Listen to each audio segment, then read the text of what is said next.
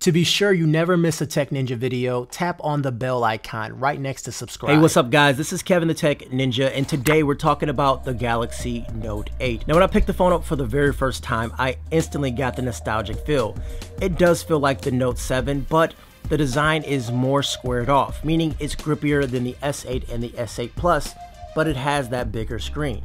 It's a 6.3-inch infinity display with that 18.5 by 9 aspect ratio. Even though the screen is much bigger, the Note 8 is almost the same size as the Note 7, just being a bit taller and practically the same width. Now look at it next to the S8 Plus and you can definitely see how it is taller. It's a 2K panel and it comes with those things like mobile HDR, AMOLED technology, so the colors do pop off this panel and there's virtually no bezel. Samsung obviously makes a beautiful screen and a beautiful phone, and when you're holding in your hand you really get that immersive experience. But it's just like the S8 Plus, if you're wondering. Now as far as how the hardware goes, it's still made from the same finish and is IP68 certified, meaning you get the water and dust resistance. A combination of metal and Gorilla Glass 5 all around looks good, but it does attract tons of smudges. I've been wiping this phone down for the last 10 minutes during making this video. So you know what I do, guys, just like I have on my S8, I'm gonna cop myself a D-brand skin.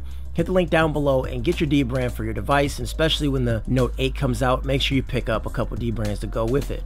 Now you'll also find the power button, the volume rocker, the Bixby button, all in their normal positions. But it's the back is where we see the major change versus the Note 7.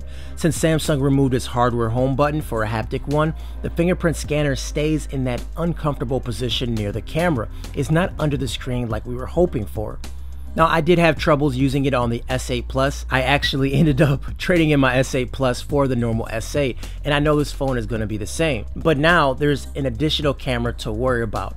I don't think it's going to be easy to use, but before I give my final judgment, I am definitely going to use it for a little bit of time. I think with the two cameras on the back, you sort of have that Futurama Bender look, but I actually like it better than how it looks with the one camera, but that's just me. Now speaking of camera, the Note 8 is Samsung's first ever dual camera phone. You get two 12 megapixel sensors, one with an f1.7 wide angle lens and the other with an f2.4 telephoto lens. Now both sensors do support optical stabilization, which is a world's first, but only the wide angle lens comes with dual pixel autofocus. The telephoto lens allows for 2x optical zoom, and Samsung also brought this really cool live focus feature, which allows you to control the focus of a picture live after it's been taken.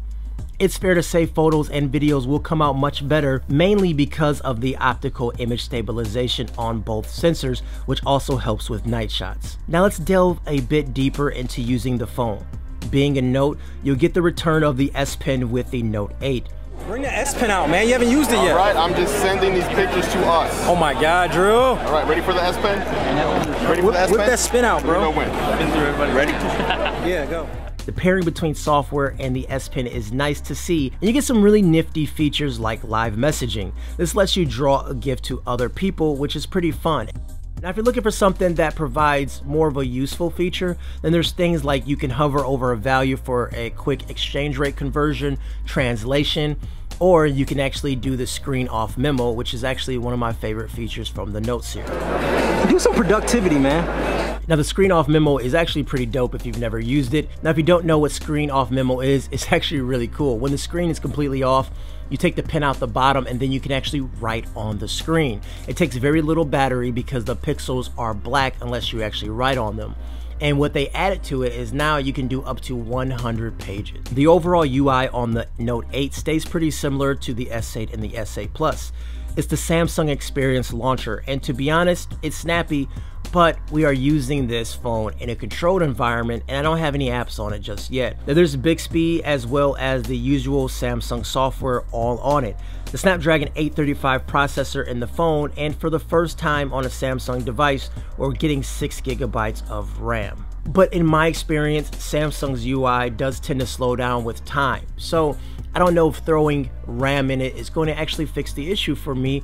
I will give a better judgment during my full review, but so far so good. With all that being said, there's no doubt that it's packed with features. The Note always brings the best features. Iris and face to unlock, the always on display, and multi-window have been my favorite on Samsung flagship devices as of late. And the new app pairing feature, although I may not use it, I can definitely see it being useful. Now using this, you can set 2 apps to launch together by default in the multi-window pane, saving you some time in the process. And that's what the Note 8 has in store for us. It comes in 4 different colors. You have the normal 3, which is Midnight Black, Orchard Gray, and Maple Gold, and there's also a brand new color, Deep Sea Blue.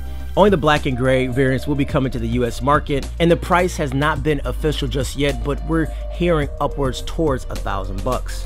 I'm in New York City right now. There's construction sound all over me, and I'm Kevin the Tech Ninja, and I'll talk to you guys in my dojo. Peace out. Man, you're looking like you're mad confused. Being out today of the Note 8. I love that both the cameras have continuous stabilization on them. Two rear camera setup. Oh man, you look ridiculous. One thing though that kind of irks me is you have a wide-angle lens and a telephoto. Yeah, where's your O face, man? Nothing in the middle. Just a regular O face. That's my thumbnail. You ain't got no O face.